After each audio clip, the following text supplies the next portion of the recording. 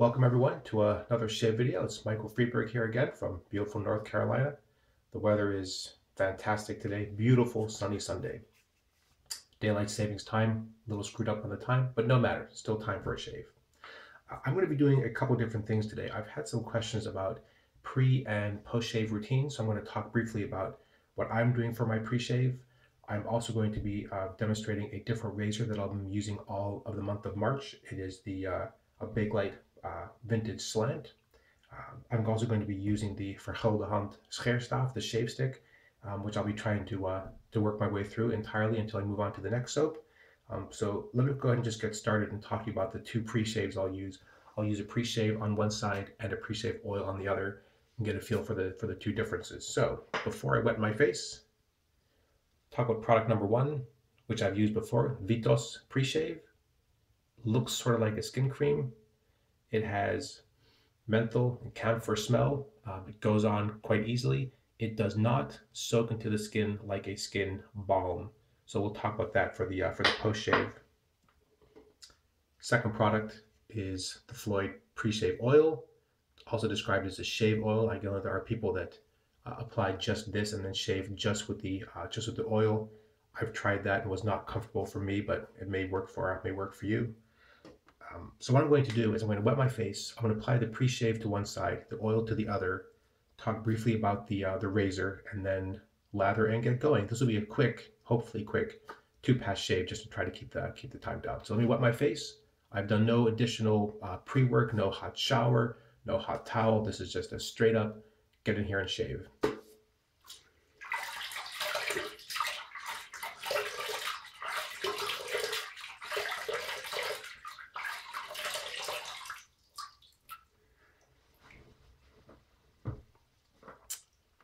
Okay, as you can see, my face is pretty good and wet. I'm going to take a little bit, just a dab, and just apply the pre-shave, the Vitos pre-shave to one side.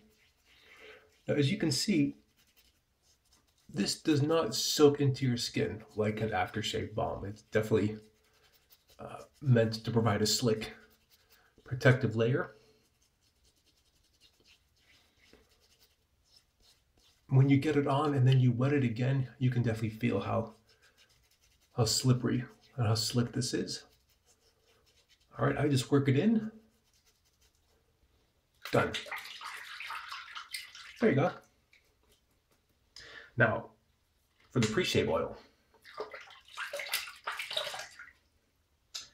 I'm just going to apply just a few drops. The bottle says 7 to 10 for your whole face. You know, that's about right.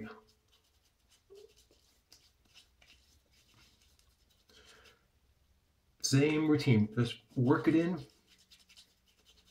I tend to rub more against, just to try to really work it into the hair if I can. Now, what I have found, there's two things to look out for. The first is that the pre-shave, just the cream, really only lasts for one full pass, and then it's pretty much gone. The pre-shave oil will certainly last for more than a pass. Certainly easily through the second. You'll see when I rinse, you'll see this will still be a bit wet and oily. This will be essentially washed off.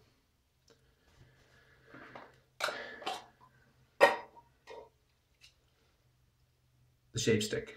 Now, the other thing to bear in mind, which I'm just going to wet the tip before I start applying it. The other thing to think about for the pre-shaves is that some pre-shaves do potentially interact with the soap that you're using. So you may find, for example, that a pre-shave that you like is in fact actually causing you to lose a bit of lather, or maybe the lather doesn't last. So you should see when I put this on that on the oily side, soap does not take as well, and that makes sense because there is an oily barrier. So you just have to press a little bit harder. For the shave stick, don't be shy. Keep wetting the tip, keep applying it.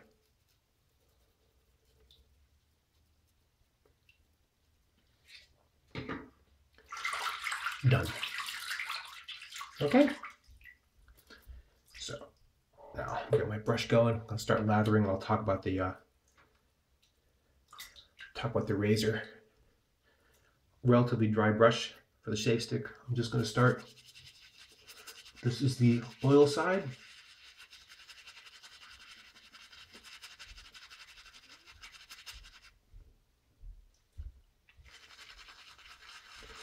And the pre-shave side. You can see a little bit of a difference.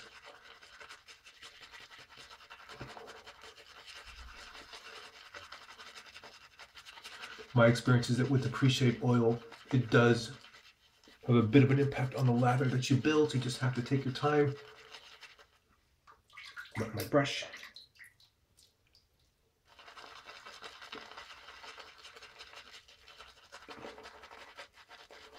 This is maybe the third or fourth time I've used this this shaving stick. It's a gift from Daniel Loyan. It's got a really nice light scent to it. Very clean, soapy smell. Not heavily perfumed, and certainly not heavily perfumed once it goes on. All right, there you can go. Just a touch more water. There we go.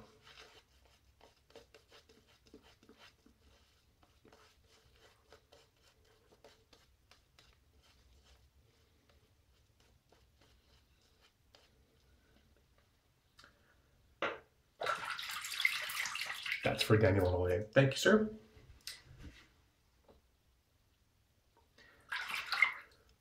So here's the Bakelite, or the vintage plastic slant. This is a very different style razor. You can see from the head that the razor blade is actually twisted at an angle. And that helps it actually sort of slice through in a very clean way through the hair. This is a standard Mercure 23C straight edge. And you can see how much that blade is twisted. There's also a fair amount of blade exposure. Didn't say exposure, see? And you can also see that the shape of the head is sort of quite round and sticks out quite a bit. And I'll tell you where this causes a bit of trouble for me. It's something to bear in mind if you're looking for a similar razor. It has a brand new Voskhod blade in there. I've used a number of different blades in there. Some blades in this razor only last 2 shaves, where they might otherwise last 2, or 3 potentially. But before I get started, cheers, by the way. Nice shot of tequila to get this shave going. For those of you who drink chocolate wine before theirs, it's another way to go. Okay. The entire month of March, this is the razor I'm using. I have seen some comments about being careful because this is plastic and trying to screw it on. It does have a small brass thread in there, but it is plastic, so I can definitely see that you want to be careful. Not over screw this, not make this too tight. Hair off the brush. For some reason that smoke has been shedding a little bit lately.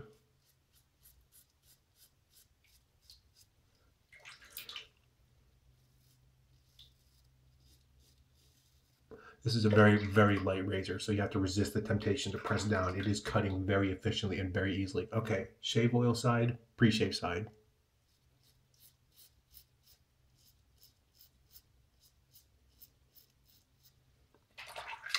Pre-shave side feels, in fact, a little bit slicker, a little less resistance. I found that in general the oil is sort of heavier, and it's definitely lubricating, but I don't find it as slick in a way. But I will say that for a heavier beard growth, that oil is a great way to go.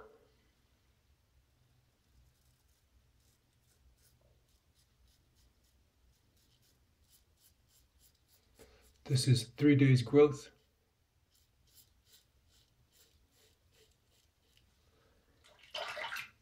People have described this as a very efficient razor. And I definitely understand what they mean. It is very clean and easy. And you don't feel the need to make too many sort of extra passes, as I make an extra pass there. Here's where it gets trouble for me. The size of that head and the way that the blade is available from the head makes this part under the nose a little bit tricky.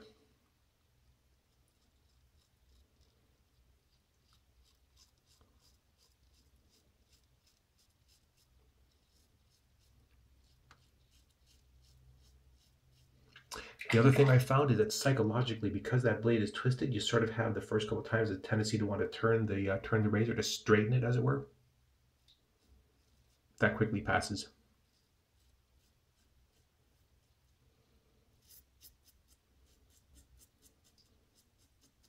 Just shave with it normally, completely fine. Okay. Pass number one. So when I rinse now, I'm just going to compare what's left from the shave oil and the pre-shave.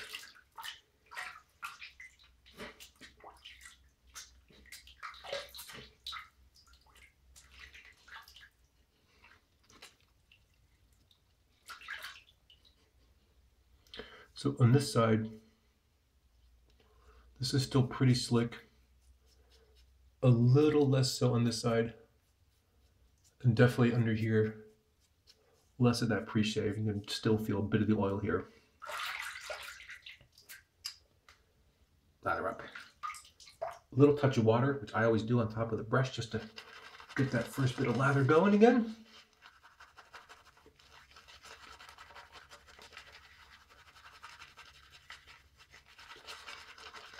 Otherwise, just in general, things are going great.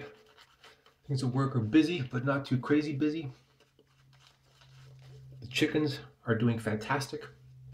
We got two new ones a couple weeks ago. Those have integrated very nicely. One is a black and white chicken called a barred rock. And the other is called a sex link, because you can actually tell the sex from the color of the feathers. And that is a very handy thing when you're trying to sex chicks and not provide people with roosters, but provide them with hens. All right, no real difference in the lather there.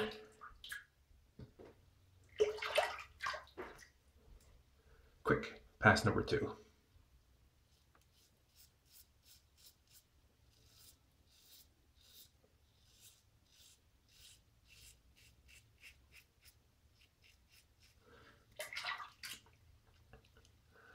People have also been able to recently go through quite a number of rather spectacular trades. Boot sale finds, antique store finds. Love seeing those pictures of the crazy stuff people end up picking up. It's always good to see what catches a particular person's fancy.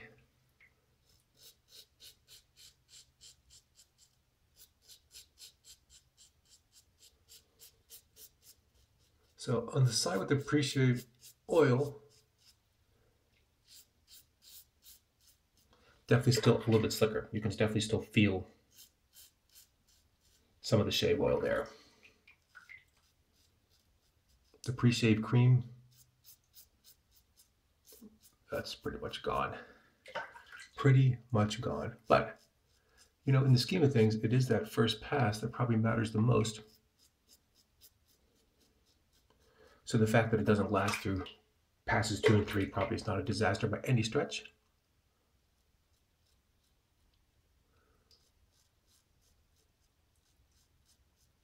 I have had some interesting comments on some previous videos about the fact that I seem to be violating holy rules of shaving handed down through the centuries.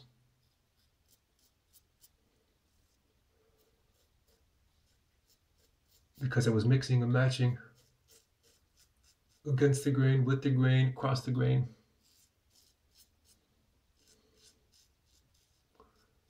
Sort of like that line from Pirates of the Caribbean. It's really more like a guideline.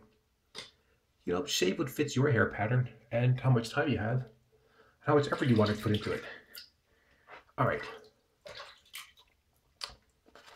Very quick, just so you can see. This is going to be a very quick sort of across.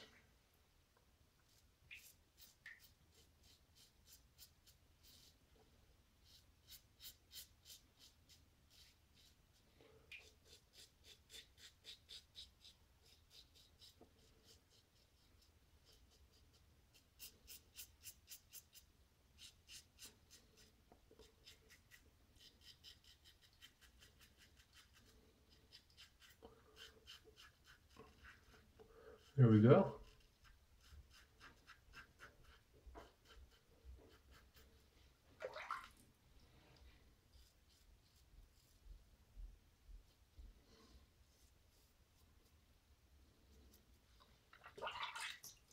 I have to say, this is a extremely fun to use razor. It is light, it's easy, there's no effort. It feels like it's hard to cut yourself with. I've had one nick because I was just being careless and rushing in the morning. But otherwise, it's a really easy, surprisingly good, very, very close shave. That's very, very good. All right, let me rinse off.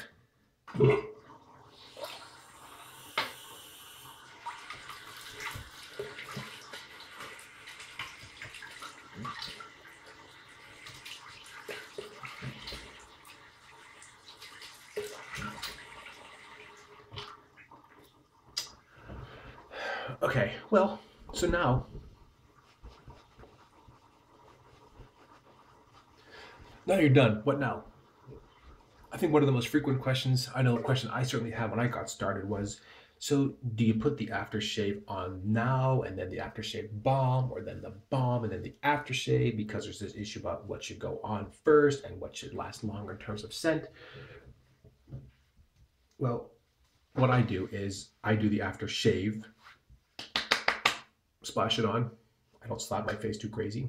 And then eat breakfast, I come back, I brush my teeth, and then I put the aftershave balm on, because I found that for some of the ones I used, particularly the Queen Charlotte Key Lime Balm, if I put that on right after something like the Floid Suave aftershave, which by the way is fantastic, highly recommended, would sort of make me sweat and my upper lip would just be wet.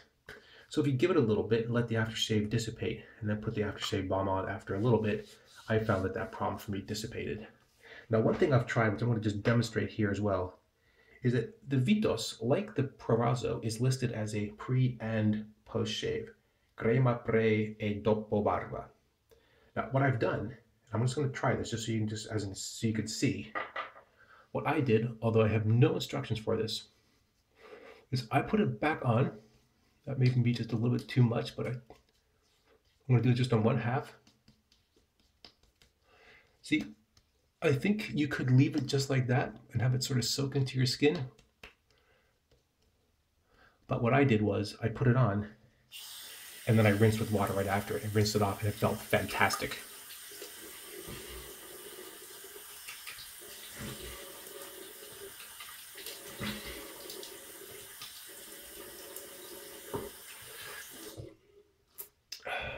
Very cooling, very soothing. Okay.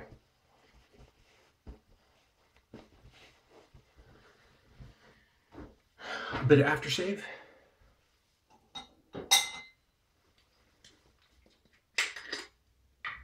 There's only one that I'm using right now. Speick for men.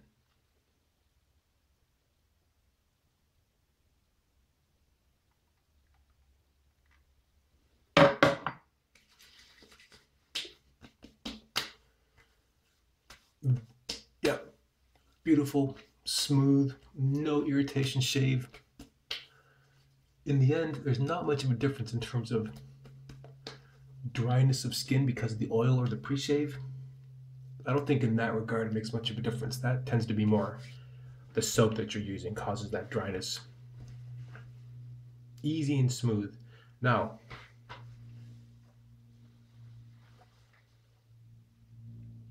This is the aftershave balm I'm using now.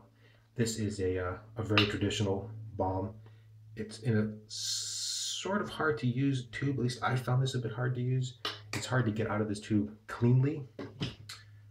And it's also easy to get out a little too much, but the balm itself works amazingly well. Goes in easily.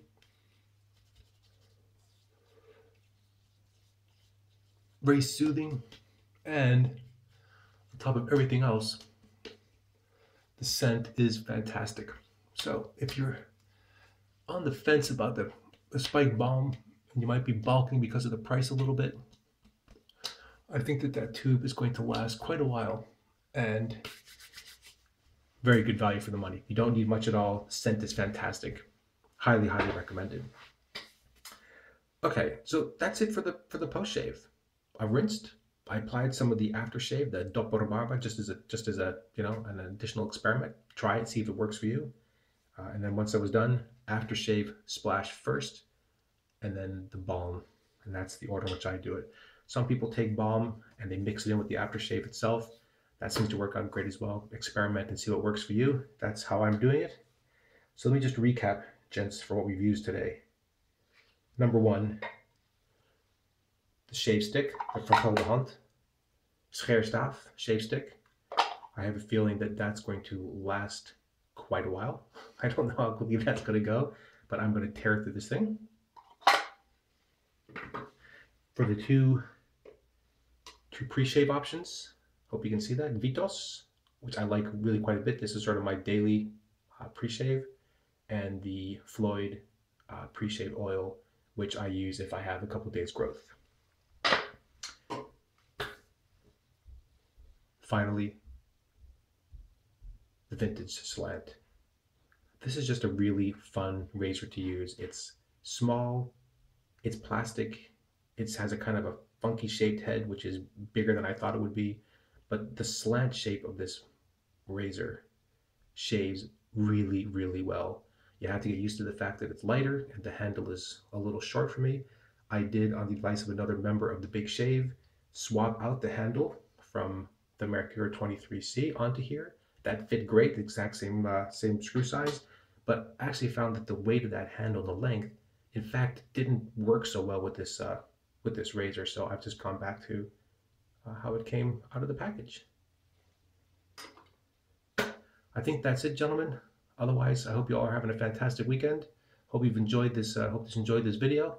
If you're interested in more advice and help on traditional wet shaving, if you'd like to join a Facebook group dedicated to that, come join the Big Shave. There should be a link in the YouTube video for that. And otherwise, thank you all very much. Hope it's all going well. Remember, keep your shaves nice and smooth. And until next time, thanks, guys. Bye, everybody.